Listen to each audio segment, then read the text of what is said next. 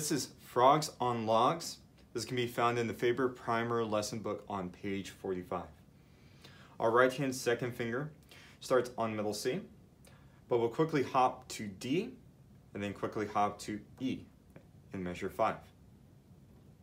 Our left hand thumb will start on middle C, but will only be played at the very end.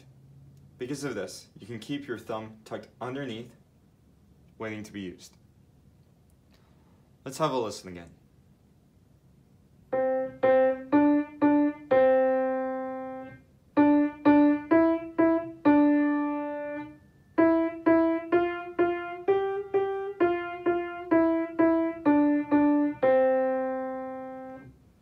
And in case you would like to play along with the accompaniment, I'll count you in now.